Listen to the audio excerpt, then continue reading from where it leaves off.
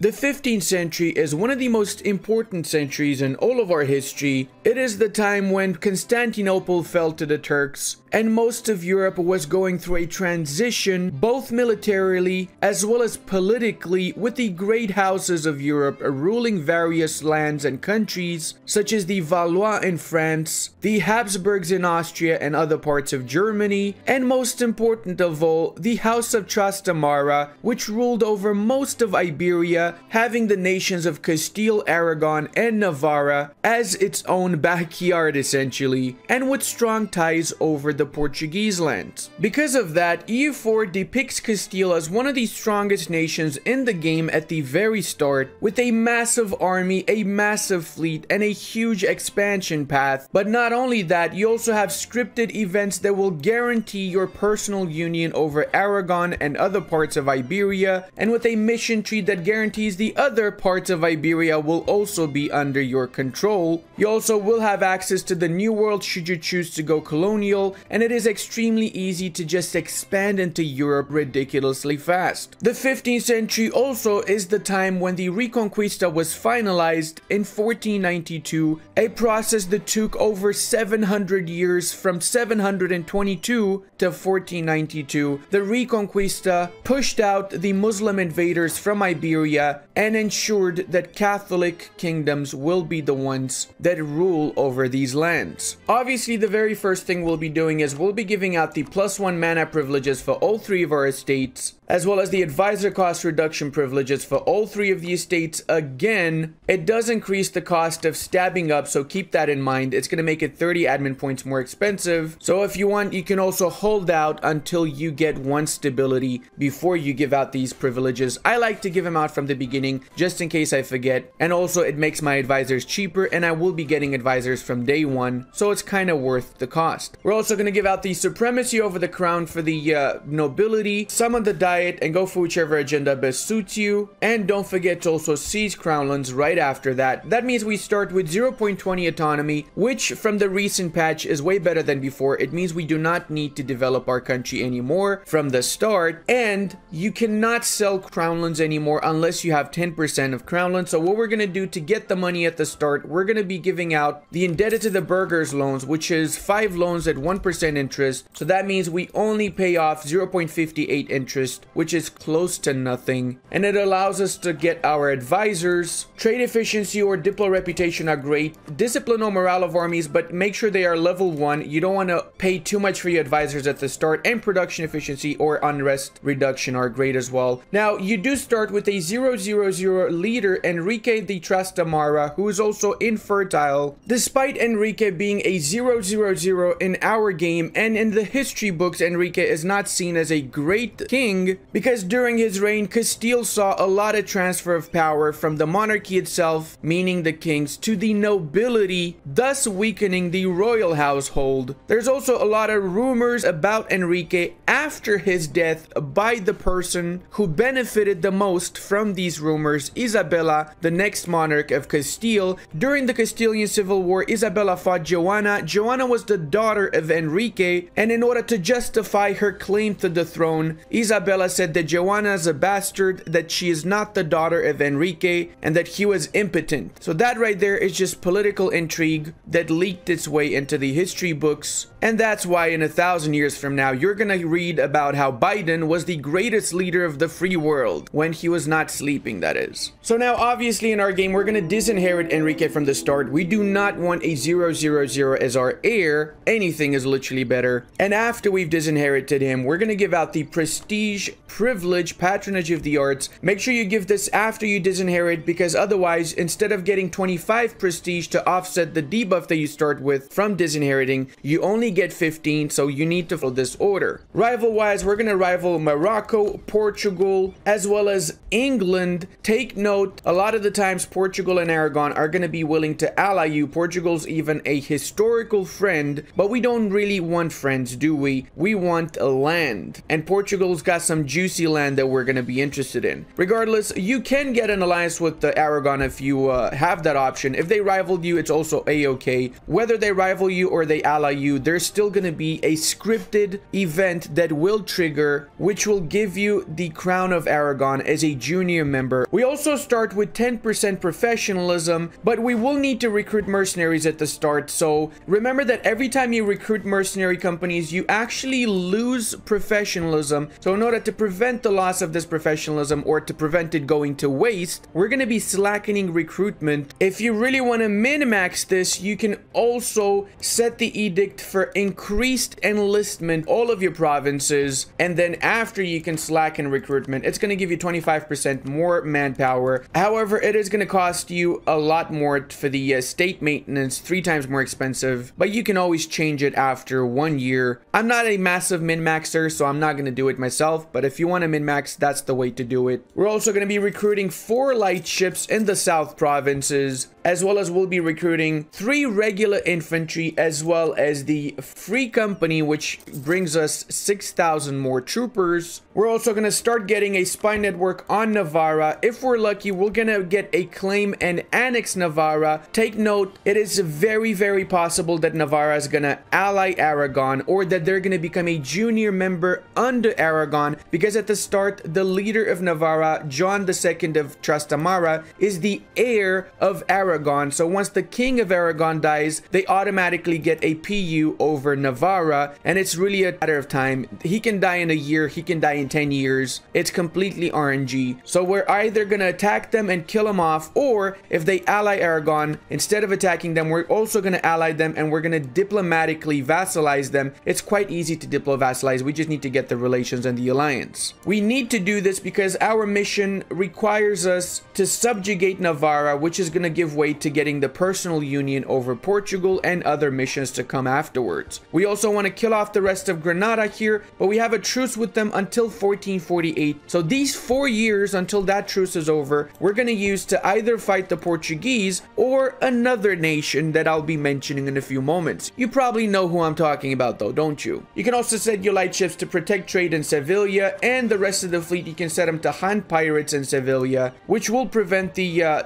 pirate nations from raiding your coastlines in that trade node. Take note, it is very likely that Aragon's going to cancel the alliance, and it's going to try and enforce a personal union over you if you have no heir. And in order to avoid this, all you need to do is not get a royal marriage with Aragon. Even if they want one, do not get it, because by not getting this royal marriage, it doesn't change their attitude to domineering, since they cannot get their claim on the throne enforced. We got our first mission done here, so we got our claims on the Andalusian parts, but we still have to wait for 3 years before we can actually declare that war. And I like the fact that I said build 3 light ships, but I built 3 galleys. Oh god.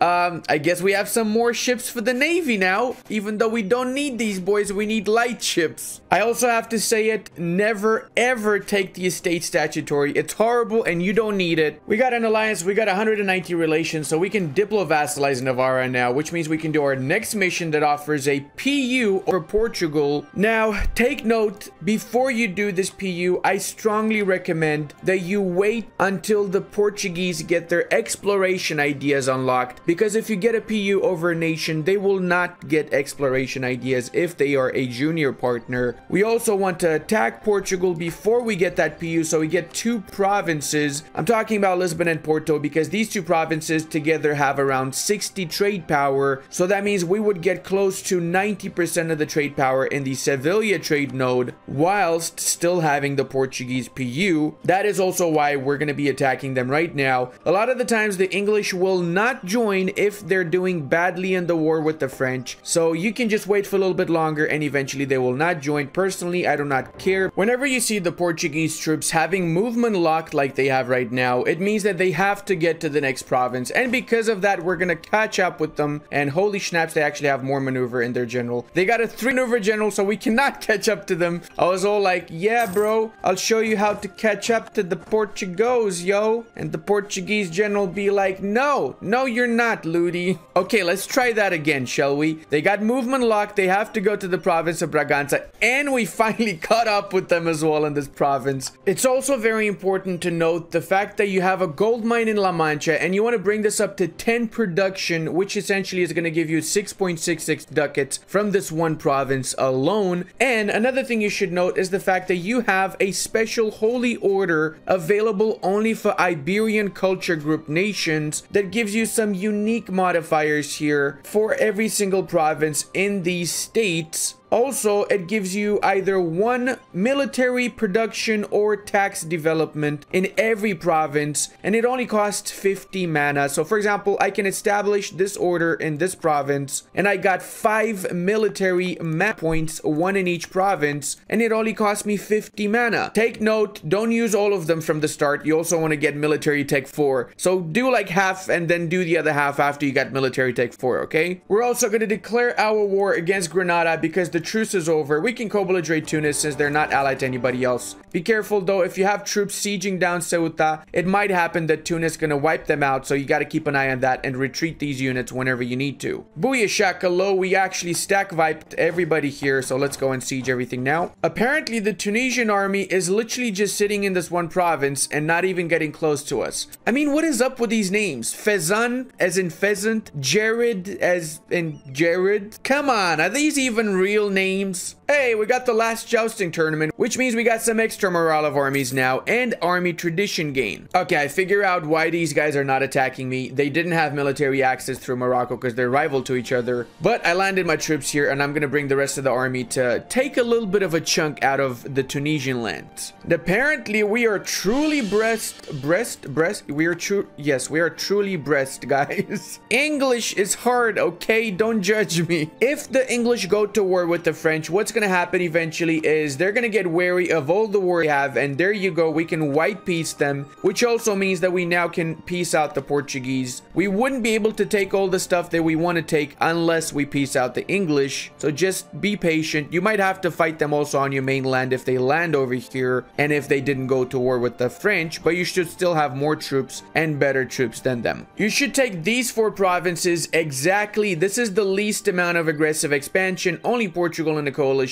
Take whatever money you can, but most importantly, get the humiliate rival outcome, because after you get humiliation from the Portuguese, you got one more of your age objectives fulfilled, and it means that we're gonna get our bonuses faster than we would otherwise. You can also concentrate the lands that you took from Portugal before you core them up. It's gonna make it a little bit cheaper than it would be otherwise. And remember that you have a 15 years truce with the Portuguese now, so you want to get this mission that offers you the PU over them around the time that your truce finishes with Portugal. Die, ya scumbag Tunisians. Wow, we got 2 zeros in a row for real. We ended that with a 9 dice roll, so that's a win in my books, boyos. Damn, boy, this took me 500 days to take for real ski. Let's kill off the Tunisians over here, and let's kill the ones that are baited to go into the fort. So we're fighting this defensively now, because it's my fort now, Tunis. It's my fort. Get out of here. All right, let's also take their capital now so we get our peace deal done. Oh, wow, Tunis. What a great spot to hide in. You know, it's going to be a shame if somebody blocks your exit from this harbor and has naval dominance, which means you're going to get stack wiped once they attack you. This is why I like EU4. It appeals to the male fantasy of stack wiping Tunisians in the province of Jerba. You got Jerbaited, boys. Jerbaited. Avec le Tunis is out. That means we can do the peace deal, and we're going to take all the Tripoli side here. We're taking Tripoli for the simple fact that I want a little bit of an opening to the Mediterranean from the middle of the Mediterranean. Plus, I want to have an opening to these small insignificant countries here because I'm their bestest friend. I'm also going to delete the fort in Jared because it's useless. And of course, when it comes to Granada, I am going to be going for the full annexation. Nobody cares about this actually. It's literally just Granada and Tunis in a coalition. Considering that Tunis already has a truce with me, they cannot join a coalition. We can also get some new rivals. I'm going to rival the Ottomans for strategic anti-Ottoman reasons. Whenever you get the event for the Torquemada, I recommend you go for the first option that essentially converts all the Granadan provinces to Catholic, so you don't need to stress about it. And you can even do your further up mission, which is convert Iberia. Also guys, if you're interested in the save game, it is available for all my patrons and channel members. Oh dude, are you kidding me? I really wanted Jared to be in this war so I don't need to have to make claims on Jared Jared too, but it looks like they're not joining, so I have to make claims separately for Jared. Very, very frustrating. Hold up. What? We have Juan II, the Tunisian. Okay, this is interesting, and he's a 543, so I'm actually gonna go for him. Our heir is a Catholic Tunisian. I have no clue how this happened, but this guy definitely needs his own backstory. I'm not canceling the cores because I'm actually gonna be using their cores to feed him back, so I'm gonna be going to war with Morocco. But until that point, I just noticed something really juicy, guys. Can you spot it over here for me? That's correct. Byzantium did not get fully annexed by the Ottomans. Now, the chances of this happening are slim. Maybe 20% chance that they're not going to fully annex them. But if it does happen and you have a decent position, I highly recommend that you attack them. Oh, and look at that. Wallachia also is a 2-province minor. So I'm going to co-belligerate Wallachia in that situation. Let's go with this war. It's going to cost me a little bit of stability, but not a massive deal. Because we also have 2 vassals, we can give out the strong duchies privilege now that offers an extra 2 diplo relation slots and lowers the liberty desire for our subjects. We can also change the spy network to improve relations with Tlemcen. It can happen that the Ottomans are not going to give you military access, and right now they're not giving me military access, so I cannot reach Wallachia, but I got military access from Hungary, and I can just land my troops in Croatia and march them over to Wallachia from there. Considering our shortage of manpower, I've also used my sailors to recruit some Marines. As Castile, you can recruit from the very beginning a large amount of Marines, so make use of them. Time to get our little Romanian vassal here and force religion on them as well, so they're Catholic. Follow the true faith, ya infidel scum. Exactly the same situation with Byzantium. Vassalize, force religion, take as much money as you can also. It is going to cause a little bit of a coalition, but take note that the way aggressive expansion works in EU4... Okay, sorry about that. Just had a small earthquake. I live in Japan, and I completely forgot what I was talking about. I'm assuming I was talking about aggressive expansion. So the way that aggressive expansion works in EU4 is you get more aggressive expansion depending on what religion the nation that you're taking stuff from or vassalizing is, as well as what culture they are and what culture group they're a part of. So if you really know how to manage this, and I have a video exactly talking about this, you'll find the link below, by the way, for this, well, then you never need to worry about aggressive expansion. It's all about managing it properly more than anything else. Like, as you can see here, I'm on the limit with everybody, but no one's joining in a coalition except Morocco. But guess what? They're my next target. Don't forget to also lower the autonomy in all of your provinces. Autonomy builds up monthly if you don't have at least 20% crownlands, and you will not have at the start of the game. So until you get that, wait until you get around 18 to 20% crownlands in your provinces, and then just lower it everywhere. And now we have 20% crownlands, so we're not getting any more autonomy debuff. Make sure you use the right C-beam whenever you attack Morocco, and if you have Tlemcen as a vassal. It is a time for the reconquest, yes.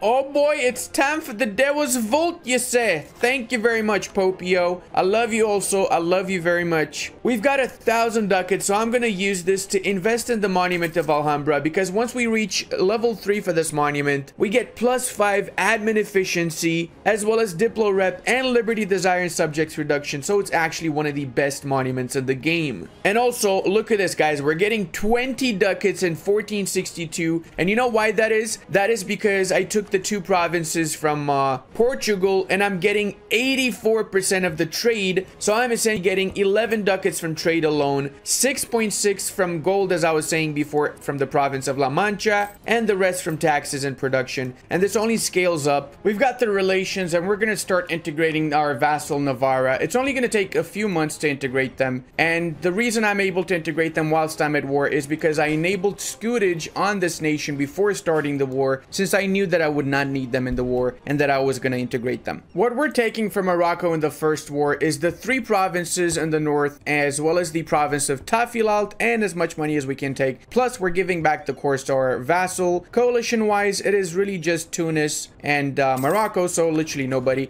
We're taking Tafilalt because this is a gold gold mine, so we get another 6.66 gold from this. And by 3 provinces, I actually meant 4 provinces. Nice catch over there. Plus, now we can also embrace La Renaissance. And now it's time to just chill for a while because we're super far behind with our technologies. And we have done as much expansion as we need to. We also can get an alliance with Austria now, apparently. That's going to be of help because we're going to eventually attack the French. And I believe they're rivals. Yes, they are rivals. Boom, another one. Stability. My leader hasn't died, even though I made him a general. So I'm just going to abdicate so I can get my Ziad in charge. Ziad is the real cheese, man. Ziad's a Chad here. Look at this. 543. Goods produced modifier as well. What else can we ask from Ziad? Hot damn, we got a new heir as well. Let's call him Enrique. Let's go back to the traditional details over here.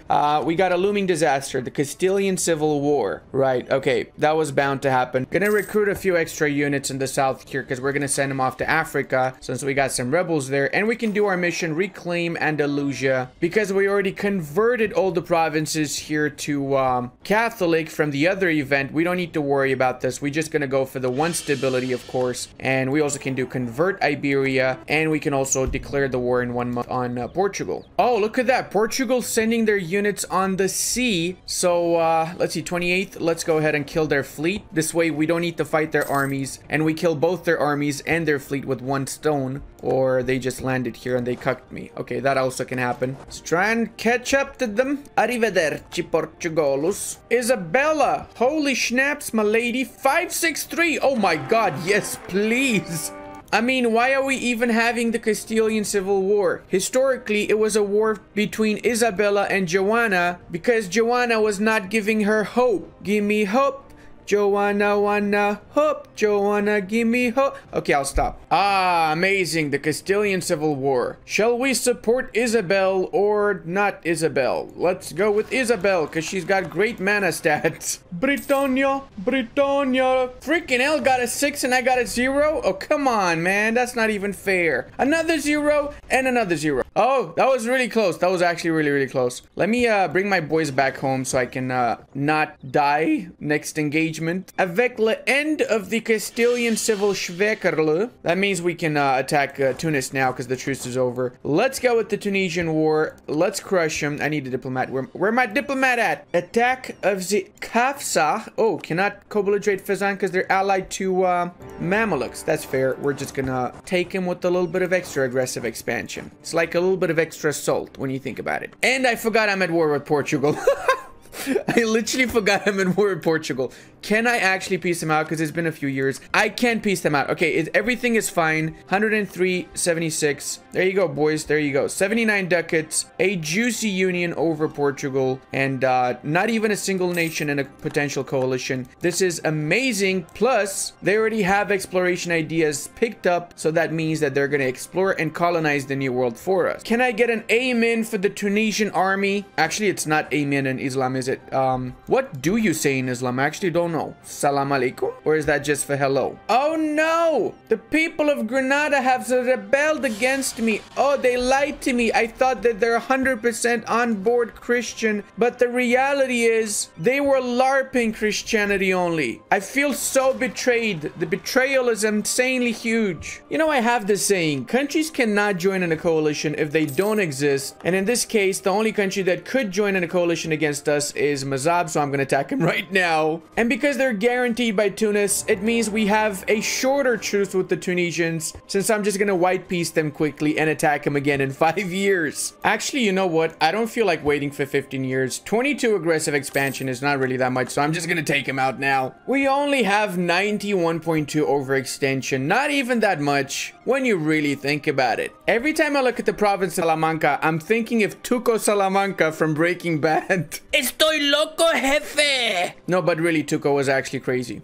Wait, what? Austria just attacked Bohemia with the Holy Roman intervention, CB. That means that they demanded unlawful territory. Bohemia said no, and Austria just went, I'm gonna make you give it back. Hey, hey, hey, boys, we got the Iberian wedding, which historically is the moment when the crown of Castile and the crown of Aragon became basically Spain through the royal marriage of Ferdinand and Isabella. Let's get our union over Aragon. This also means that we can get a union over over Naples now with the restoration of union against Naples. We just have to fight the French over it. I also want to fight the Ottomans first before I do the Neapolitan War. And I am aware that I went a little bit more in detail with this video today because I want to make this the first of 4 parts where we go from 1444 to 1600 with Castile, since it is a very easy nation to play and it's very easy to follow with this nation. If we get 10,000 likes, I'll do the second part where we show the Ottoman War, Naples Union, and conquering the south of France. Also, check out this awesome video up next, and I really want to thank all my patrons, channel members, and Twitch subscribers for the amazing support you guys have been offering. I really wouldn't be able to maintain this channel without all of your help.